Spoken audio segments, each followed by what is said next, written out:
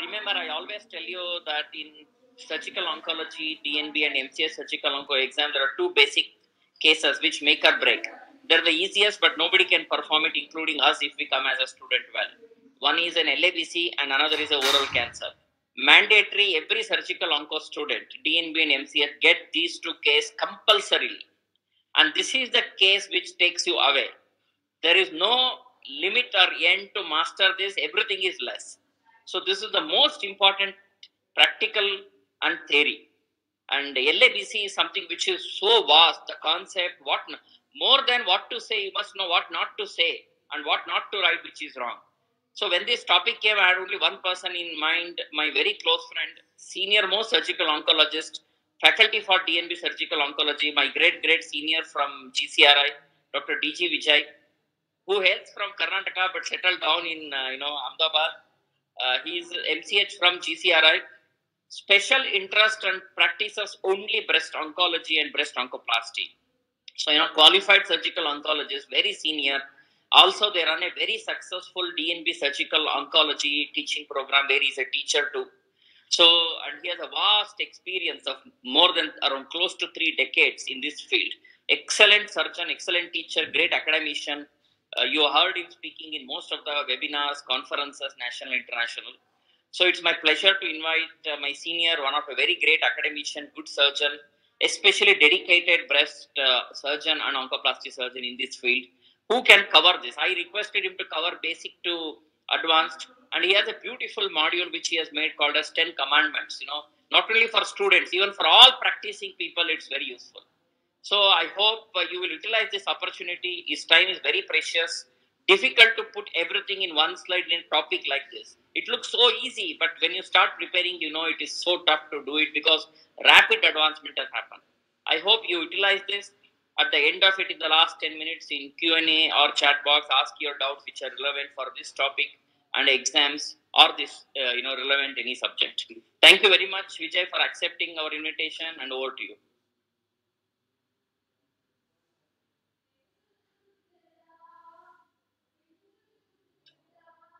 Thank you, Dr. Somshekhar.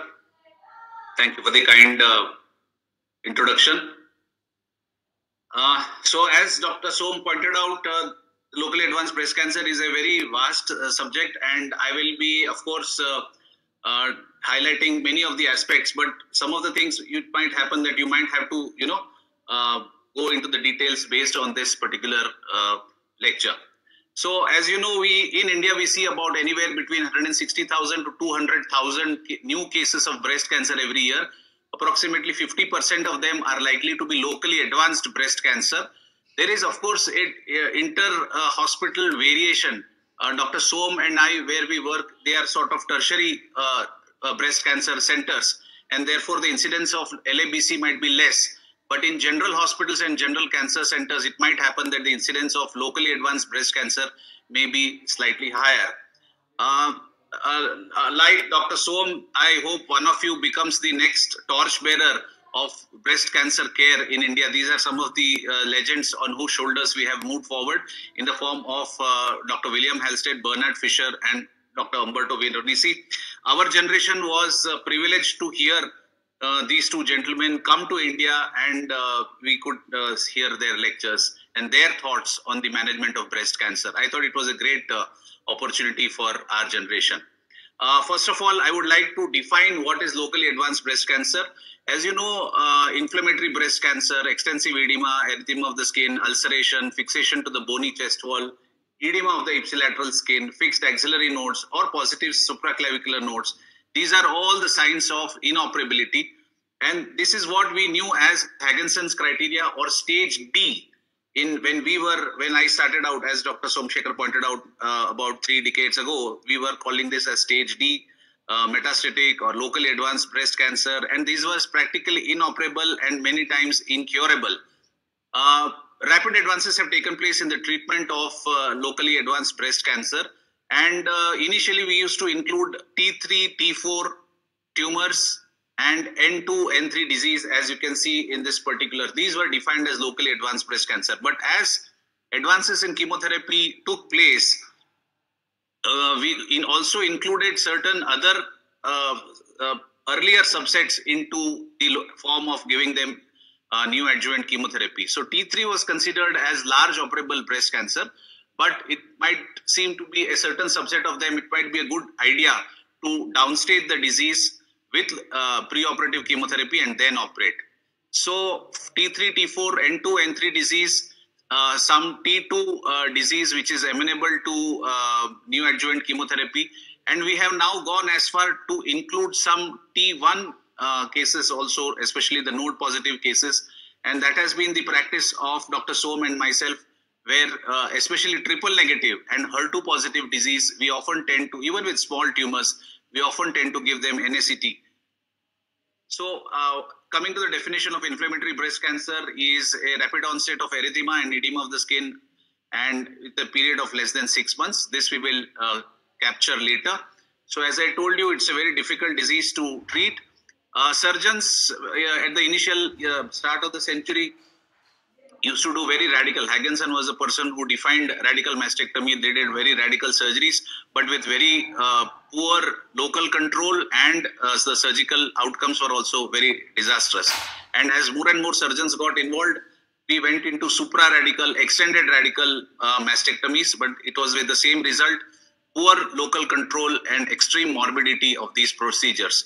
People have also tried radical radiation for local control, but again, that has not worked.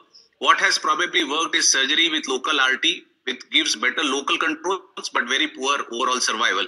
The first step that happened was DLINA in 1972, the use of NACT to render them resectable.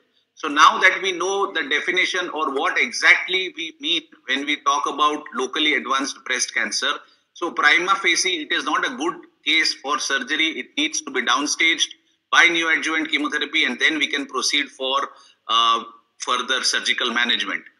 All these cases should be now treated as a form of a multimodality treatment, starting with systemic therapy first. Every institution must have their own protocols, and tumors must be discussed in multidisciplinary tumor board whenever results are not as expected. Coming to the metastatic workup of the pre-treatment protocol, all these patients, I have not been able to include what Dr. Som pointed out as the 10 commandments, but at this point, one of the commandments is that imaging comes first, followed by biopsy, and then the metastatic workup. So mammography with an ultrasound of the breast and the axilla should be carried out. Biopsy preferable is always a USG guided or a handheld core needle biopsy, and the tissue needs to be sent for immunohistochemistry, ER, PR, and HER2/neu. Ki67 has seen a resurgence in local times, and we will address that issue. Though the NCCN guidelines recommend CT thorax, abdomen, pelvis, and a bone scan if indicated as metastatic workup, I would still, for the purpose of convenience, do, and that could be your institutional practice also, to do a PET CT scan. You should be aware of the limitations of doing a PET CT scan. Otherwise, it is a fantastic single modality for doing metastatic workup. If the nodes are positive, then it is also a good idea to either, if again you are doing targeted axillary dissection, to clip the nodes. The primary tumor also needs to be clipped, and at sometimes the tumor is very large, there is a lot of edema, and therefore either if the tumor is small and amenable to clipping, you can do it at that time, or you can do it at a later time when the after a couple of cycles of chemotherapy. But the location of the tumor has always to be kept in mind, because the patient might want a breast conservation surgery once the size of the tumor becomes smaller. Different hospitals have different ways of localizing this particular the tumor. So basically, as I told you, what are the indications for candidates for preoperative systemic therapy are inflammatory breast cancer, N2, N3 disease, T3, T4 tumors, and in select patients, even if the tumor is T2 or equal to T2, N1, HER2 triple negative, because they are exquisitely sensitive to neoadjuvant chemotherapy. A lot of clinicians here and abroad have moved away from primary surgery to giving neoadjuvant chemotherapy. Sometimes the tumor may be large and it may not be amenable to breast conservation surgery. It's a good idea to give neoadjuvant chemotherapy and then operate. It can also be considered, as I told you, for T1, N0, where HER2 positive TNBC patients. The benefits of NACT are huge, and that is why it has come to play such a dominant role in the management of locally advanced breast cancer. In fact, what Dr. Somshekhar was pointing out, that there are entire conferences dedicated to advanced breast cancer, especially the one taking place in Lisbon, Portugal, is called ABC, and it's one of the world's most prominent breast cancer conferences because it addresses primarily the problem of advanced breast cancer. So what NACT does is that inoperable disease becomes operable. You might be able to do a mastectomy for some patients who are not candidates for mastectomy. You can do breast conservation surgery if the tumor shrinks substantially and the indications are fulfilled. It provides a lot of prognostic information, and we can identify patients with residual disease. Now, this has become a very, very important milestone in the management of breast cancer, because for residual disease, we have adjuvant treatments and we can modify. It also gives us time for genetic testing. So patients can be tested for genetic testing, BRCA test, and based on the BRCA report, we might do a prophylactic mastectomy, which I will also discuss now. You can also plan reconstruction and discuss these cases with your plastic surgeon. So if the clinically node positive patient becomes node negative, you can do a sentinel lymph node biopsy. You can modify the preoperative treatment, postoperative treatment, and even radiation nowadays has become tailor-made. So one size fits all is not working. So if you need radiation, the fields of radiation might also change. One of the very important things that has happened in LABC is that it is a fantastic platform to test novel therapies and predictive biomarkers. So based on the results of drugs and markers in locally advanced breast cancer, they have got fast track approval because the tumor is in vivo and you can actually see the drug working in real time. So either most of the chemotherapy drugs which are used preoperatively are the same ones which are used postoperatively. So there is no difference in the long-term outcomes. This is another very, very key word, pathological complete response, and it is associated with an extremely favorable outcome. Particularly, the correlation between PCR, pathological complete response, and long-term outcomes is strongest for TNBC, somewhat less for HER2 positive disease, and least for ER/PR positive disease. As I will show you in the subsequent slides, there are multiple options for HER2 negative and HER2 positive breast cancer. Patients with HER2 positive disease should be treated with trastuzumab, and pertuzumab should be added, especially when the tumor is larger than T2 or node positive. With that, we can move forward. As you know, this is the nominal classification of breast cancer should be known to all the DNB residents. How we classify them into A, B, HER2 positive. All the definitions of this particular thing should be known, and this is how the distribution of the tumors in our own institutes takes place. So these are now we have agreed what is the definition of LABC. We know that it is not amenable to surgery. We will require neoadjuvant chemotherapy. So now the treatment takes two paths. One, of HER2 negative, the treatment is different. HER2 positive, the treatment is different. For HER2 negative, the treatment options are dose-dense AC, doxorubicin, cyclophosphamide, again followed by paclitaxel every 2 weeks. So previously we were giving all these therapies 3 weekly.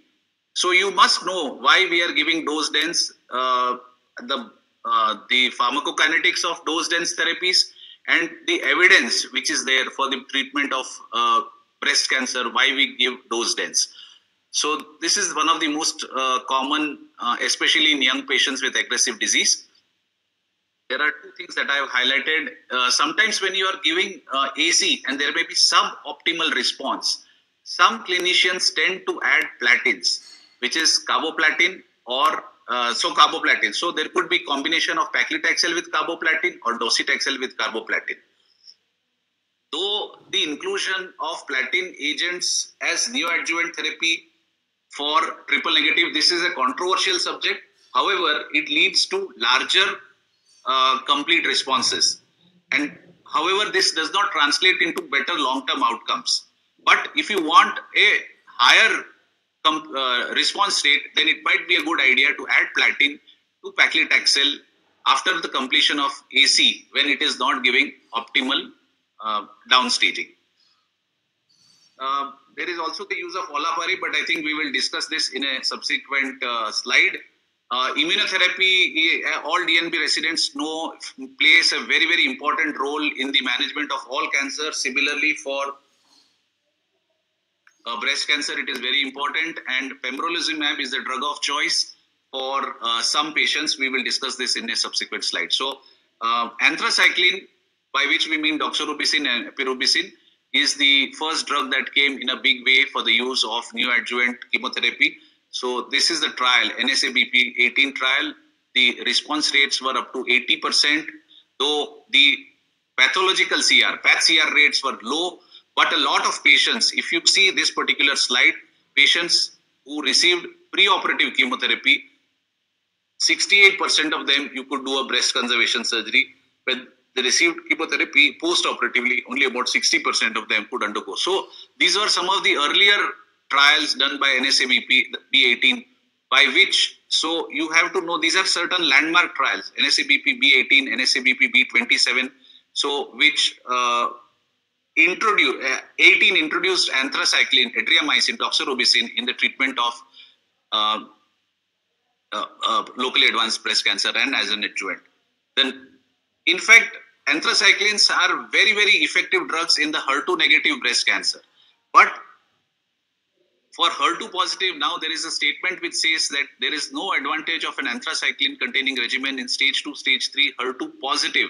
So it is the entire concept of anthracycline is being revisited by this trial called TRAIN-2 for HER2 positive disease. But it continues to play a stellar role as far as HER2 negative disease is concerned.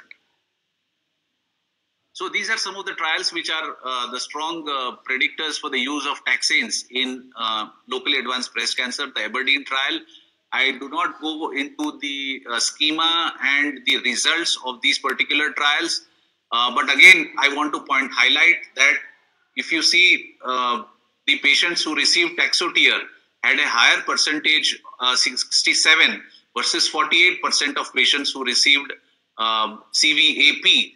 And these are higher number of patients underwent breast conservation surgery. So this is how the treatment, so this is the evidence for the use of anthracycline. This is the evidence for the use of taxanes. And the other very important trial is the NSABP 27, which said that the addition of 4 cycles of preoperative docetaxel after 4 cycles of preoperative AC significantly increased clinical and pathological response rates for operable breast cancer. These were not as high as they are today, but they were the step 1. You know, we have history takes place in small steps, and that is from this we have progressed to this particular point where we can get response rates up to 60-70%. There is no head-to-head comparison between docetaxel and paclitaxel. They have their own side effects. And based on the side effects and the patient profile, you have to consider the drug. Paclitaxel, however, plays a major role in the management of locally advanced breast cancer. This is the slide which talks about the use of pembrolizumab, an immunotherapeutic drug in locally advanced breast cancer. And I also talked about platins. So these are, what is the evidence for the use of platins? These are the various trials, the GPAR-62, CAL-GB, and based on this, as you can see, the PathCR rates improve, but this somehow does not translate into overall survival results. So PathCR without carboplatin 30%, with carboplatin 55%. This is the data. You have to, everything in oncology, there is a justification for that. So nothing happens by bias. So what is the evidence? What is the trial? How did this come into play? Everything you have to know. That is why I'm constantly quoting these trials. I do not go into the details of these trials. It may not be necessary for all the time, but you have to know some of these landmark trials and be able to quote and even point out the discrepancies which might be there in various trials. So pembrolizumab, the trial is based on the Keynote 522. Another important thing that I want to point out at this point of time is that the entire treatment of breast cancer and other cancers also has taken place on the concept of escalation and de-escalation. So what do we mean by that? Whenever there is a good response to the initial treatment, we tend to de-escalate the therapies. So if there is no good response, add paclitaxel. So like that. Or if it is an advanced disease, we want to escalate the treatment. For HER2 positive, we may want to add pertuzumab. So there could be a question in your theory exam, there could be a question during this Viva regarding escalation, de-escalation theories, steps in the management of breast cancer. For as far as HER2 positive breast cancer is concerned, the various chemotherapy regimens are paclitaxel, trastuzumab. We might add drugs for more advanced disease, or TCH, docetaxel carboplatin trastuzumab, or TCHP. What happens if there is not optimal response? We will discuss with that. But some early T1N0 low risk patients, it is possible that you might give only paclitaxel and trastuzumab, and you may not give carboplatin, you may not give pertuzumab. And this is based on a trial by Sarah Tolani called the APT trial, which did not specifically looked for early HER2 positive breast cancer and used these drugs. So probably this is the same slide. So these are the data for the use of HER2 positive breast cancer, the NOAA trial, the TECHNO trial, and clinicians such as Gianni and Aman Buzdar at the MD Anderson Cancer Center have made great contribution in the early clinical trials regarding trastuzumab. The entire story of how the CERB HER2 gene was discovered and how the antibody trastuzumab was discovered is done by Dr. Dennis Lemon at Los Angeles, and we have had the opportunity to listen to him, and it's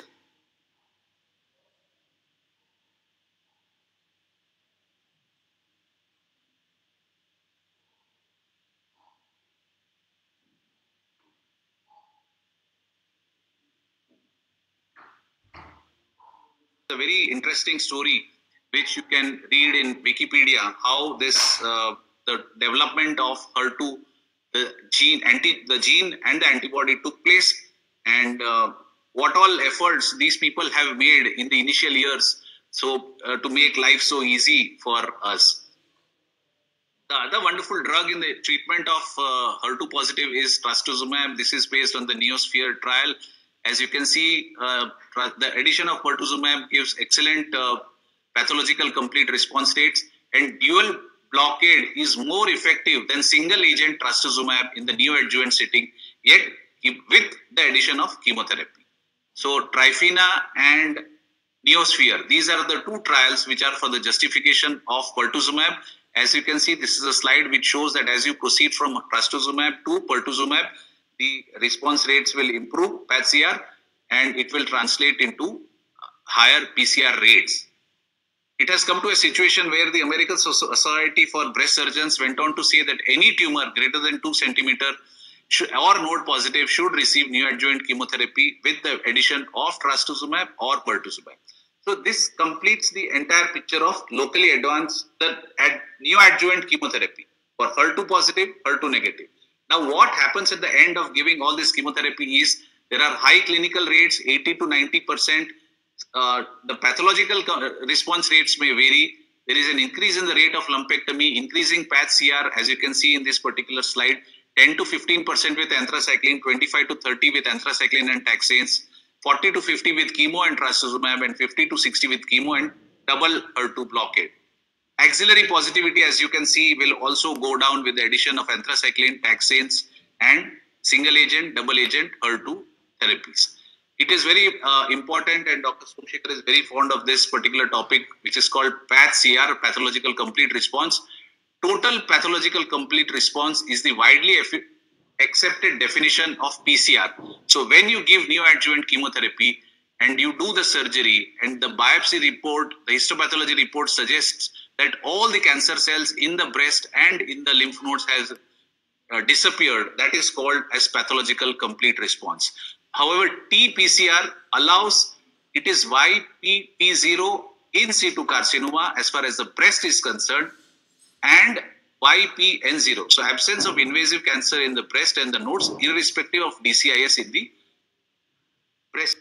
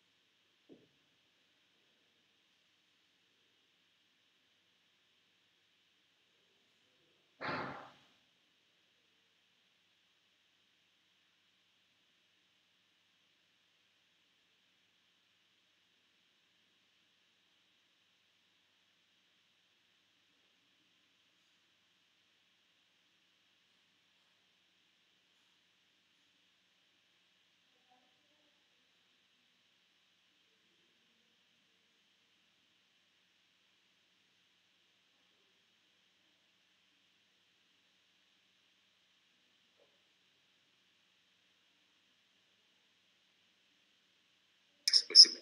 Who are the patients who are likely to achieve a higher PCR rates are younger patients, more aggressive disease, smaller disease, ductal carcinoma, high Ki67, high grade tumors are the ones who are likely to have a higher response to the drugs that I pointed out. That is why triple negative breast cancer, HER2 positive breast cancer, which are theoretically aggressive, high risk, fast growing tumors have a higher response rates to chemotherapy. Again, this pathological complete response is also important prognostically, because those patients who achieve a PAT-CR have superior outcomes compared to women who do not achieve a PAT-CR.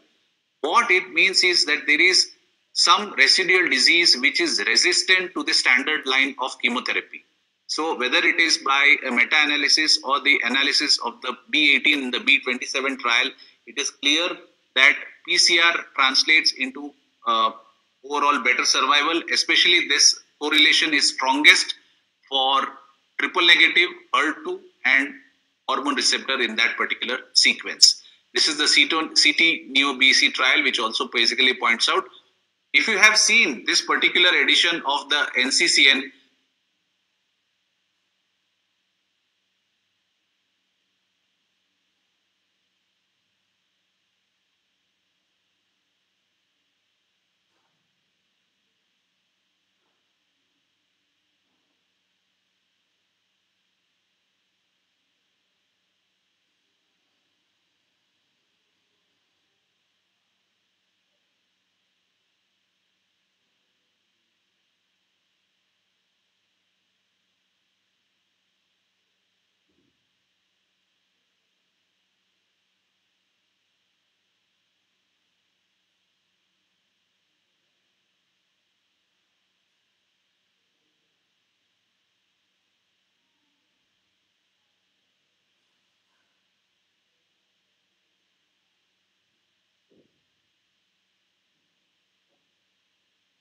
there is this concept of CPSEG, which is a more refined categorization of breast cancer patients. It includes clinical stage, pathological stage, estrogen receptor, and nuclear grade.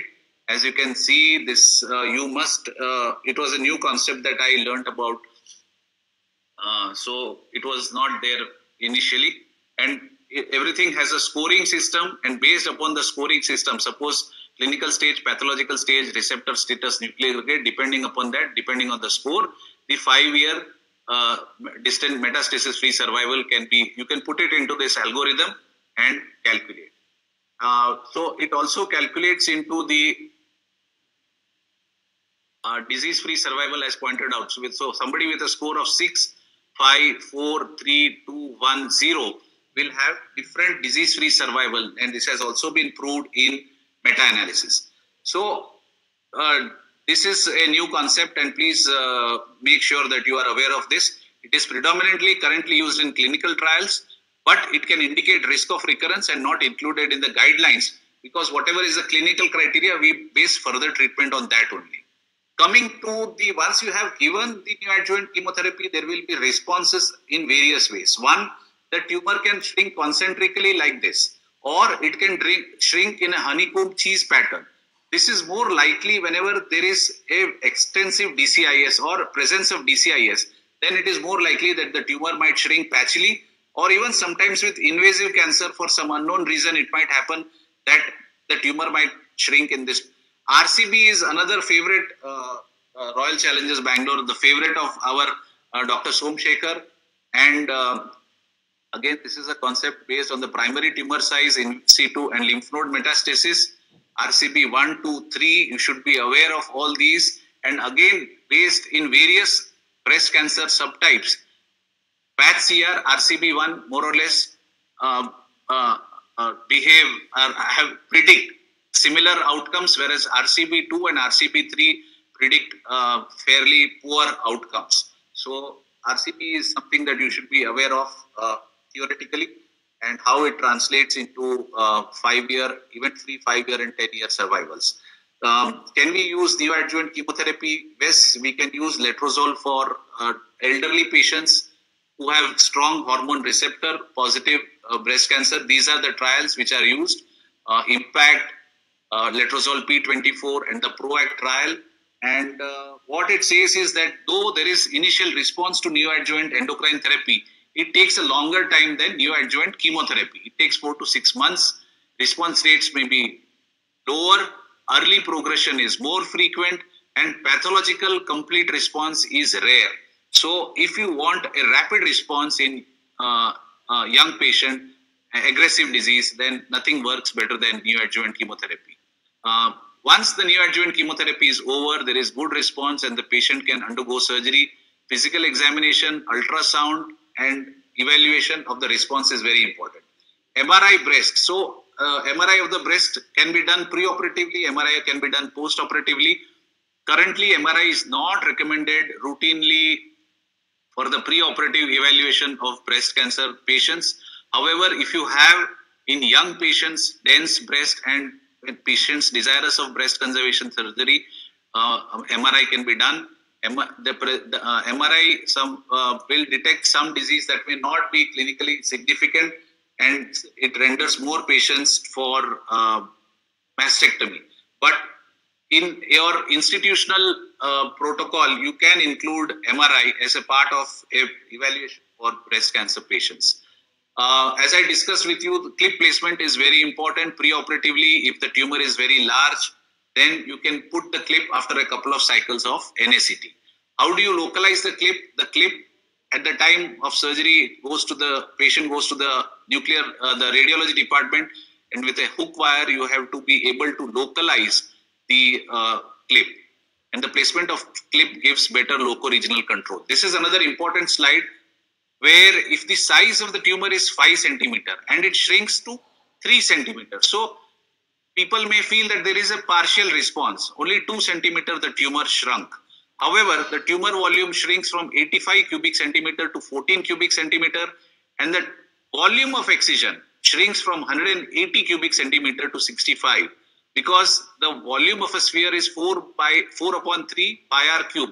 So even if there is a small shrinkage in the volume, there is a significant shrinkage in the resection volume.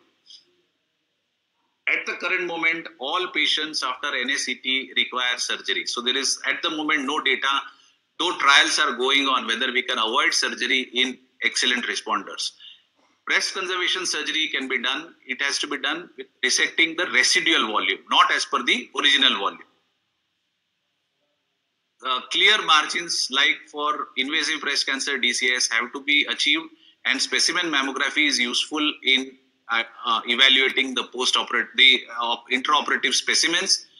Mastectomy. Mastectomy has to be done for patients who have inflammatory breast cancer, persistently positive margins, multicentric lesions. So, but sometimes initially it is correct to say, though it is not a contraindication to do breast conservation surgery after NACT, if both the tumors can be encompassed in a single excision and planned prophylactic. So patients who are at low to moderate risk of recurrence, only in those patients should you consider doing a prophylactic contralateral mastectomy.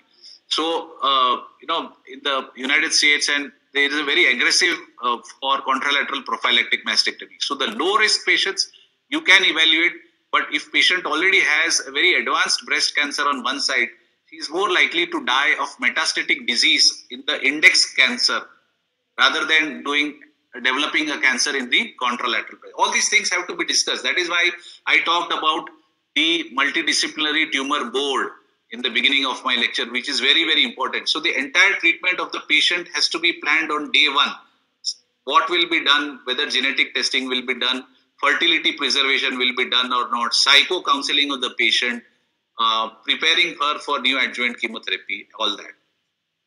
So that is as far as the local treatment. Breast conservation surgery based on the data from MD Anderson is safe and is routinely practiced in our and various centers in India. At this point, I would like to point out that it is very unfortunate that the incidence of locally advanced breast cancer is yet high in our country, despite the efforts of various surgeons. We have all made various efforts to educate patient education programs and gone to various medical medical colleges, but yet the incidence of LABC remains high. ABSI, of which Dr. Somshekhar is the president, is the and one of the founder members, has been the voice of breast surgery in India, and constant efforts are being done by all the members of ABSI in the most remote places in India to educate patients. Patient awareness programs are done, but yet I think there is a long way and multiple challenges that you will face in your career in the treatment of locally advanced breast cancer. So based on the B18, coming back to the topic for the day, the B18 EORTC, breast neoadjuvant chemotherapy improves BCS rates.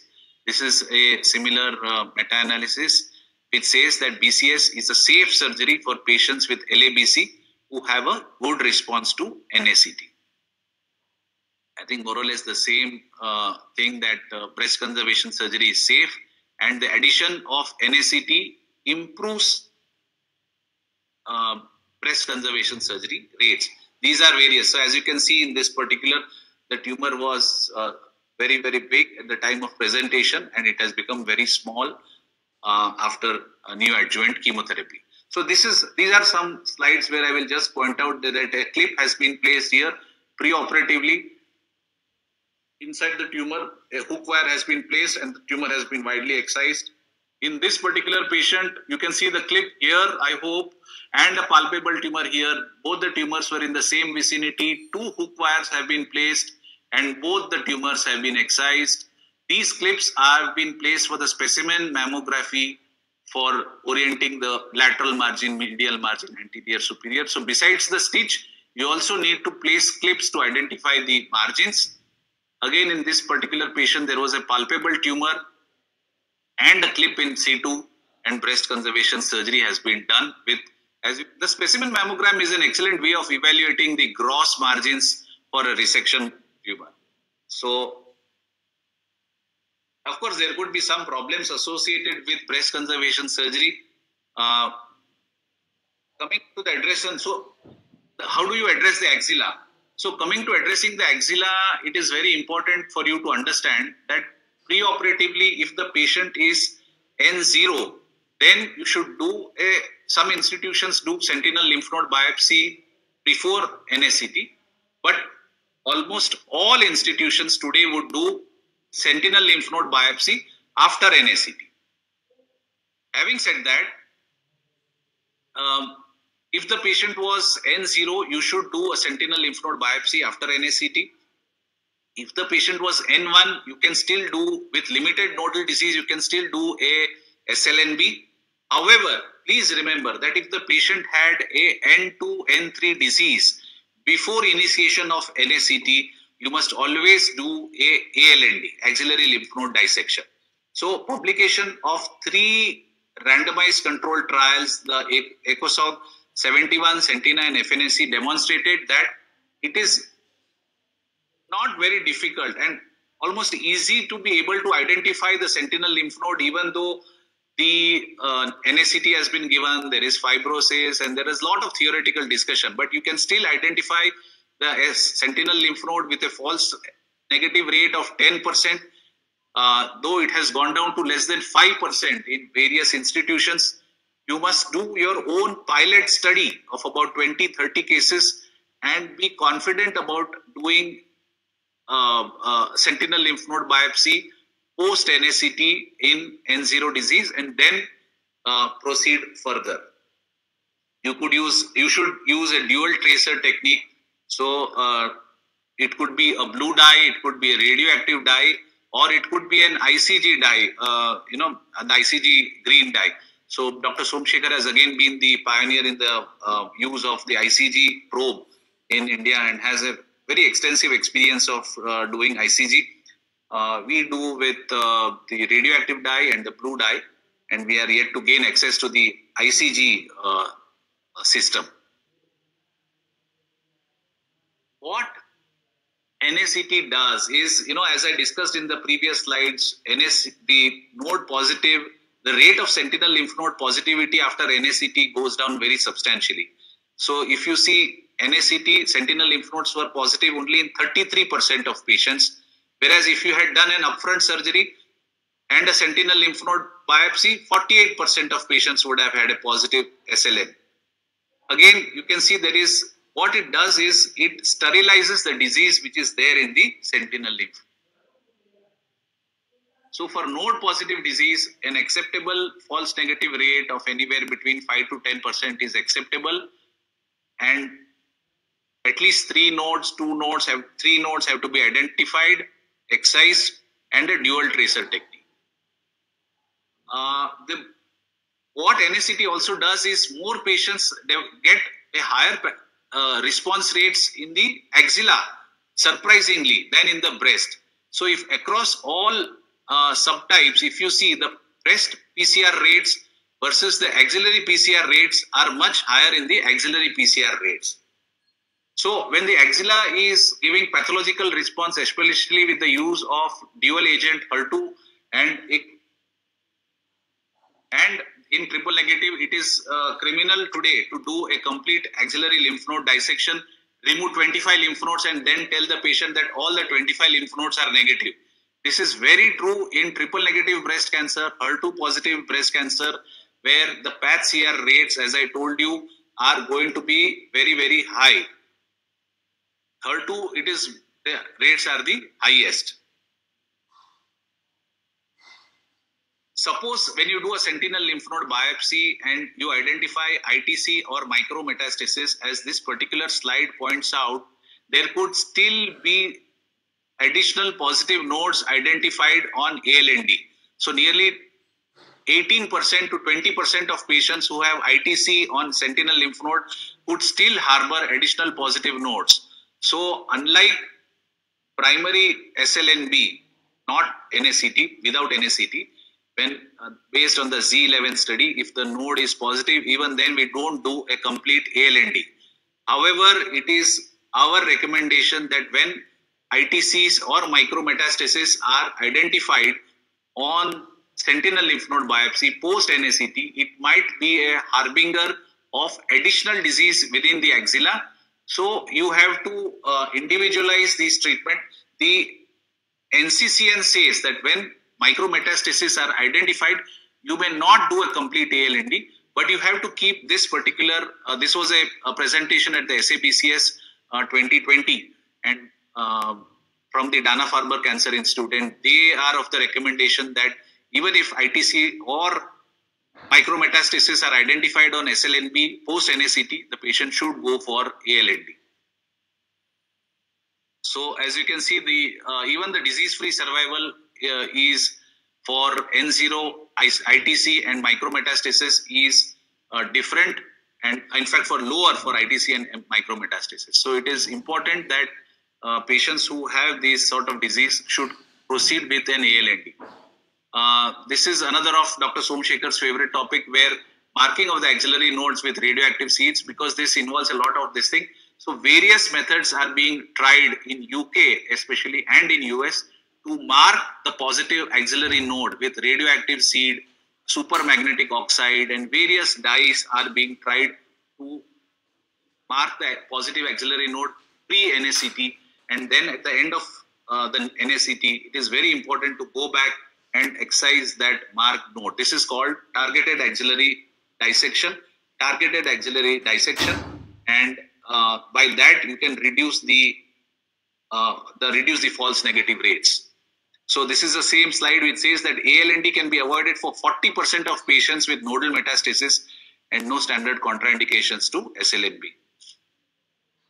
Basically the same thing which says that ER negative, HER2 positive patients have a higher response rates, and you can definitely avoid ALND in some of these patients. Margins is another issue as far as breast conservation is concerned. NACT, and post NACT also it remains a challenge.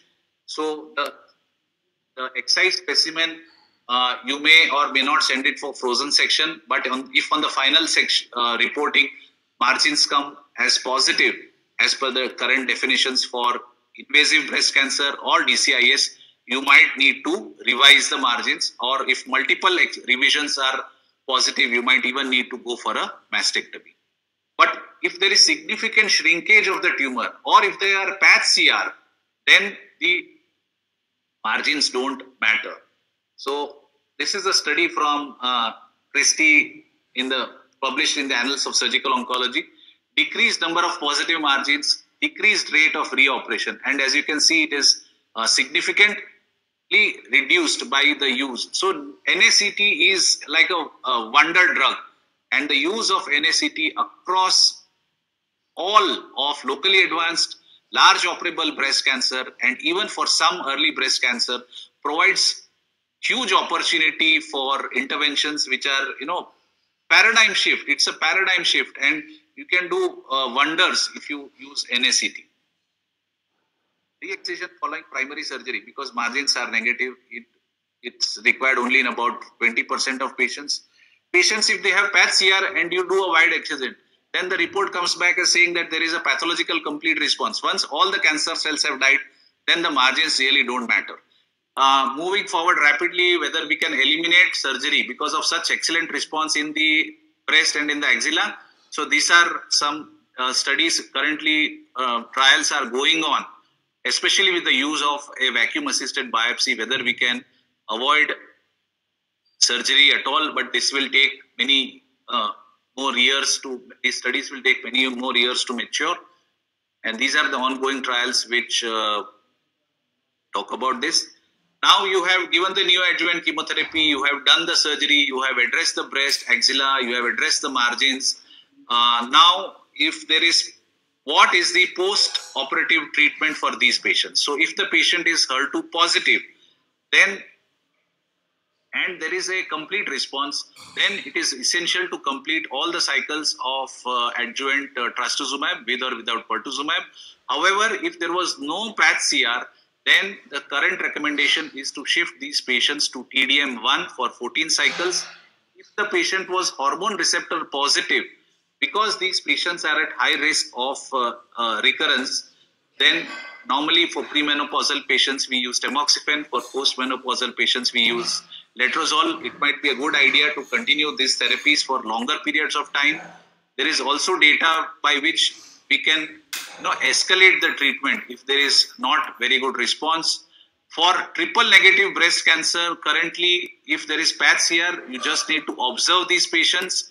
If there is no path CR, then you can give adjuvant capecitabine.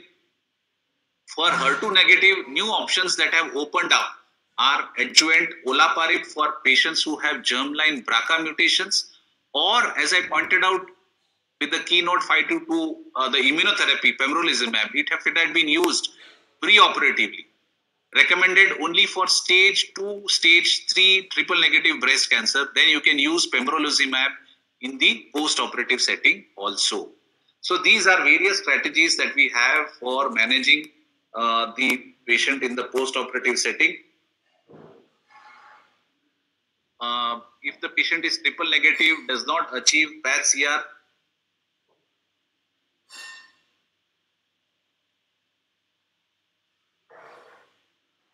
if the patient is triple negative breast cancer and does not achieve a PAT-CR after NACT, then we can use the capecitabine. This is the data according to the CREATE-X trial that you can see here. This is another landmark trial. Those patients who after preoperative trastuzumab and pertuzumab do not achieve a PAT-CR, this is the data, the Catherine trial, which recommends the use of TDM1. It reduced the risk of recurrence by 50% when compared with other drugs among patients with residual disease after NACT. There is also the recommendation for using neratinib. So this is a trial after the completion of trastuzumab, pertuzumab. For high-risk HER2-positive disease, you can continue. Neratinib is recommended for extended adjuvant treatment of patients with hormone receptor. This can be used only in hormone receptor patients.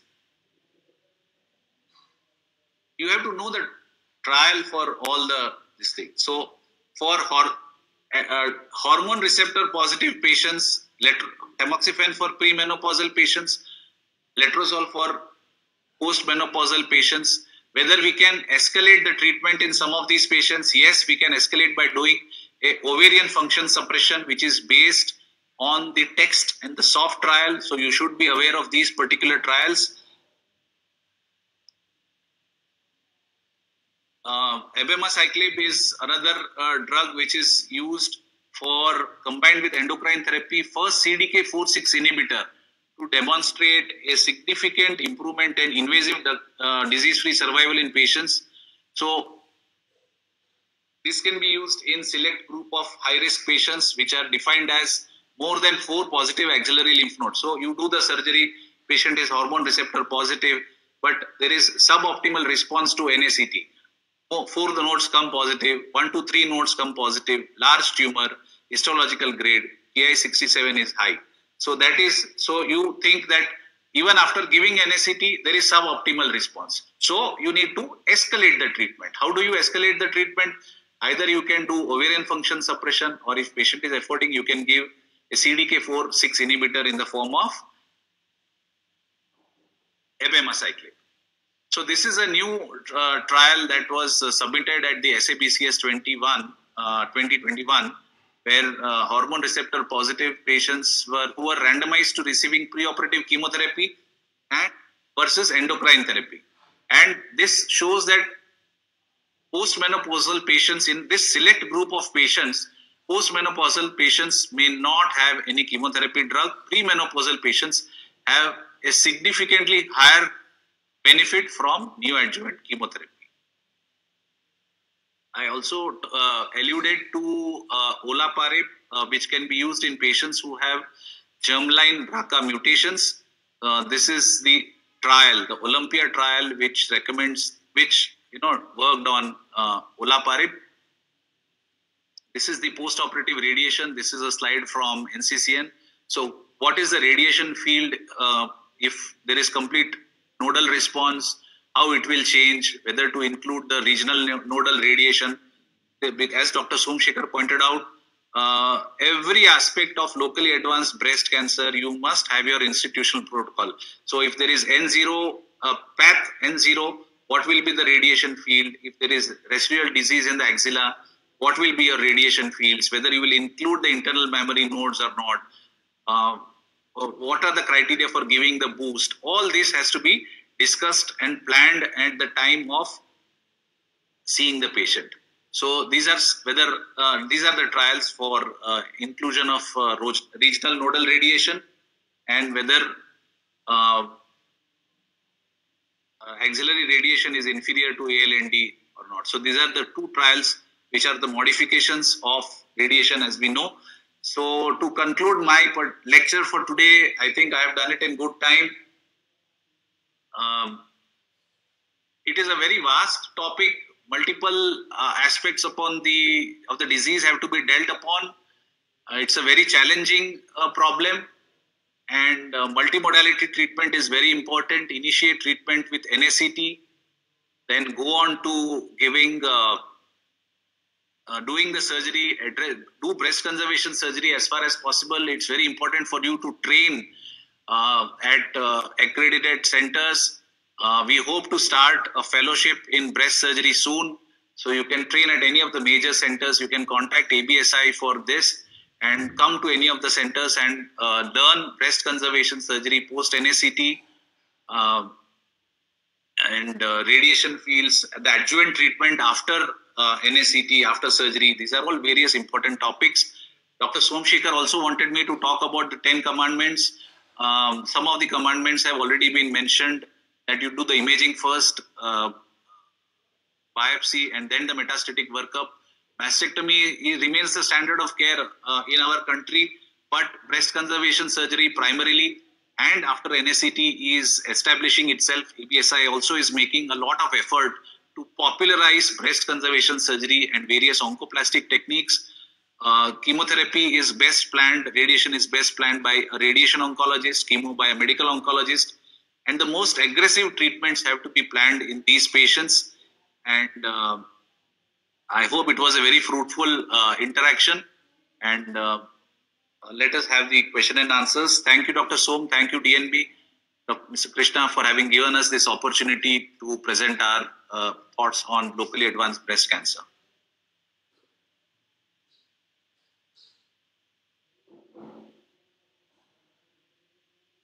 Fantastic, Vijay. Beautiful way. There are a lot of questions both in Q&A and chat box.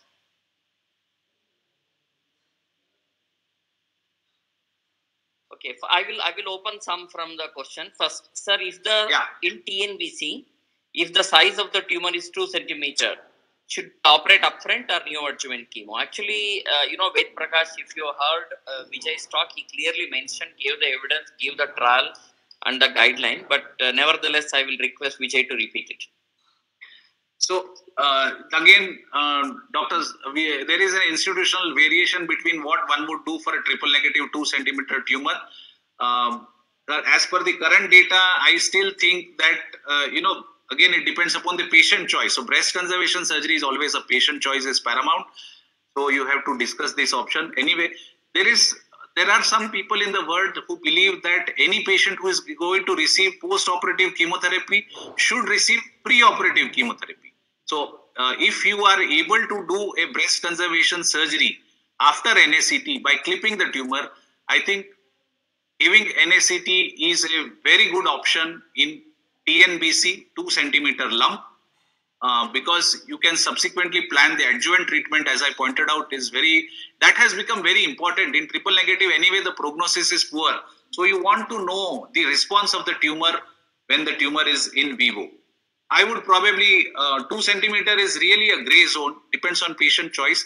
But both options, if you weigh both the options, probably NSCT followed by surgery looks like a good option, very good, better option. Yeah, to complete that, Ved Prakash, it is very important to understand when me and Vijay were doing oncology training, even in an LABC or a LOBC, large operable breast cancer, there is not a single clinical trial which has shown overall survival benefit by giving chemo upfront. So we understood if a lesion is operable, if the intention is not breast conservation, if the primary skin margin can be achieved, whether you operate and give adjuvant or give neoadjuvant and operate didn't matter. But now the era has changed because of CreateX trial and also Catherine trial. So CreateX and Catherine told that giving neoadjuvant chemo, even in an operable breast cancer, even in a breast cancer which is amenable for breast conservation at present, with the information known, RCB score, residual cancer burden, and if they are RCB 0, 1, continuing no further chemo in TNBC or adding 6 months of capecitabine in TNBC or switching over to TDM1 instead of trastuzumab, have a survival benefit. These two trials took 2 chemo even in an operable breast cancer, even in a breast cancer which is amenable for breast conservation at present, with the information known, RCB score, residual cancer burden, And if they are RCB 0, 1, continuing no further chemo in TNBC or adding 6 months of capecitabine in TNBC or switching over to TDM1 instead of trastuzumab have a survival benefit.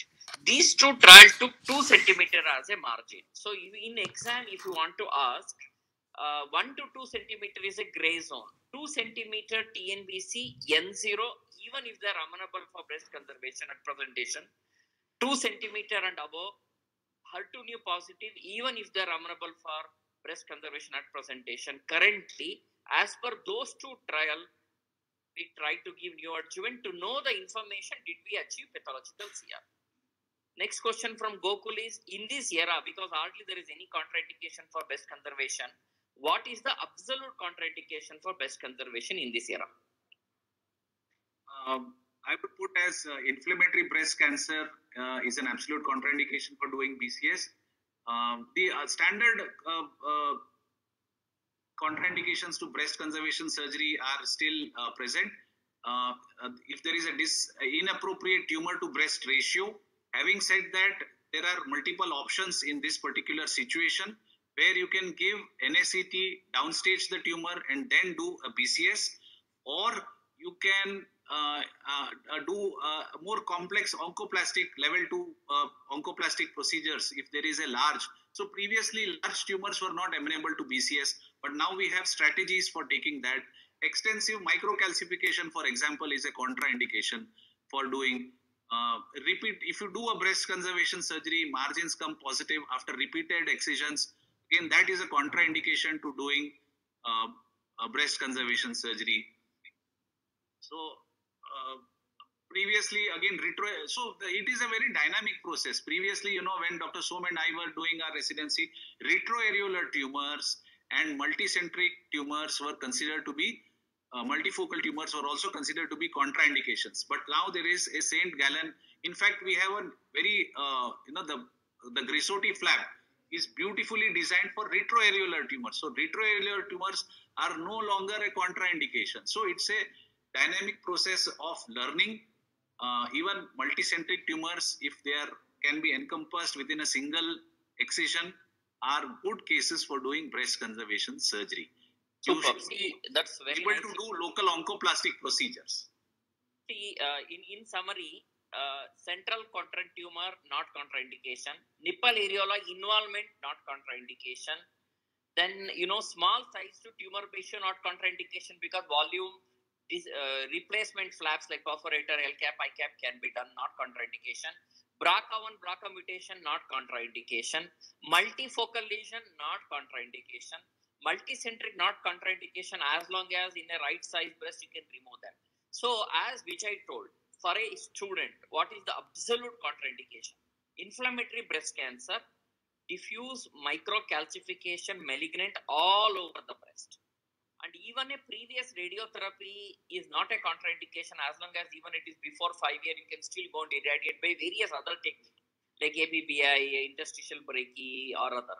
So absolute contraindication is inflammatory breast cancer and diffuse malignant microcal all over the breast. Rest all, and then second thing is currently remember T4 LABCs, skin involvement LABC. Stage 3B by virtue of T4B as of today are contraindication. Even though localized skin involvement people can remove, but the MD Anderson trial has shown the recurrence are in tune of 15%. So locally advanced breast cancer, not T4A, T4B, PD orange skin involvement is still a contraindication unless it's a trial. So these are the three things which you must say in exam.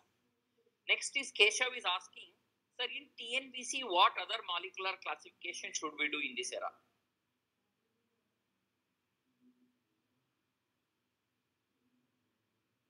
Vijay? Indications for further molecular workup in TNBC for? Yeah, in further TNBCs, yeah. See, because we do IH6 for ERPR, HER2 new KS67. Now fish is 2+, we do, if HER2 new positive 2+, we do fish. But in TNBC, what other recommendation we do now? So one, this is the standard molecular workup in immunohistochemistry workup for breast cancer. So whether you want to do a PD-1, PDL1 at the initiation or subsequent to the metastatic disease is a matter of debate, and whether you are going to use immunotherapy or not.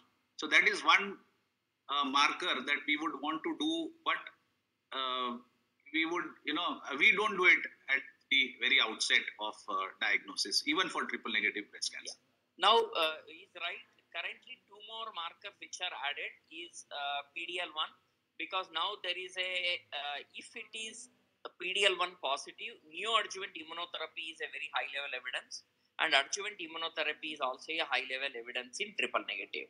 So PDL1 is all, remember this PDL1 is through SPS 135. So it's a different marker, not the same PDL1 you use in colorectal cancers and other. Remember this. So this is a Roche kit for breast cancer. All triple negative breast patients should have a PDL1 if it is positive. And what is positive PDL1 is more than 1% is positive, both the nuclear and membrane. And if any one of them are positive, then neoadjuvant immunoadjuvant is recommended. And now all breast cancer needs to have BRCA1, BRCA2, because then there is a Olympia trial where you can give an adjuvant PARP inhibitor.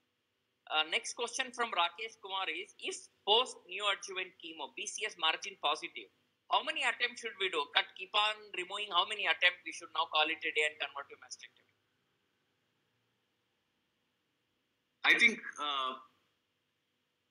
attempts are recommended for doing repeat margin excision. I agree. So if we can't achieve in 2, then it's unlikely you can achieve. Usually a second revision is a liberal revision, and in that you can't get it, then the volume of disease is much more, the response is much patchy. Rakesh also has one more question. MF and MC, what criteria should be used, whether we should follow quadrant system or inter-tumor distance of 2 to 5 centimeters? I don't see that question. What is the question? And for MF and MC, what criteria should be used, sir? Whether we should follow quadrant system or inter-tumor distance 2 to 5. I don't know what he meant for MF, MC. Did you understand what it is, Vijay? Multifocality. Multifocality and multicentric. So should we say quadrant or distant?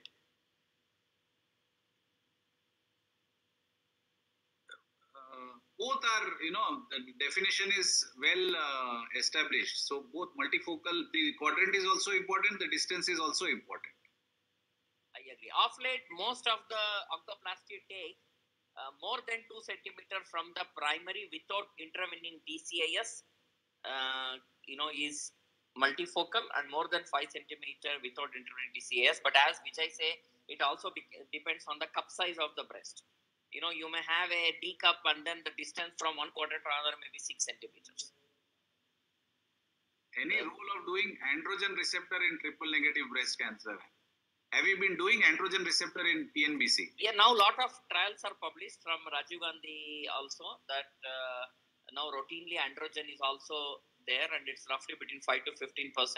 And if they are positive, then anti-androgen therapy is also analyzed. So people are now picked up, even though it is not a level 1 evidence, but it's one of the places in LABC. There are a lot of studies and a lot of trials which have come up, which is available actually. I think that's a good, now not just IHC4, ERPR, HER2/neu Ka67, FISH if it is HER2/neu positive, PDL1 if it is triple negative, BRCA so that you can give adjuvant PARP inhibitor. In addition to this, now we also do androgen. Manish is asking, comment on the margin in PATH-CR in post-NACT. If it is PATH-CR, what margin can you comment? Vijay, you want to add anything? No, that is what I told in one of my slides, that if there is pathological complete response.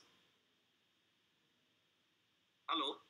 Yeah, we can hear you. Yeah, if there is pathological complete response, there is no viable disease within the tumor. So your excision should be as small as possible and just around the clip, and there is very little fibrosis, no palpable tumor, and the margins will certainly be negative on the paraffin section. I just want to add one sentence as far as the various biomarkers are concerned.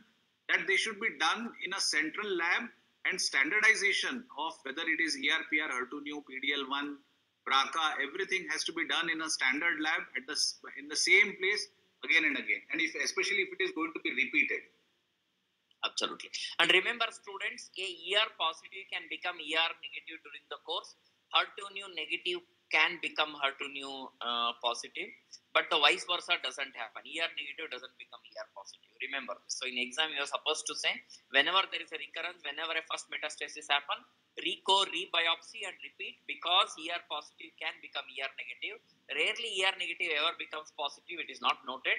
And HER2/neu negative can become positive. Positive usually doesn't become negative. So, but it's, remember, the vice versa holds good. Manish also has a question. Sir, post NACT PCS is done, but we can't see the fiduciary marker. You have put a clip. How to proceed now?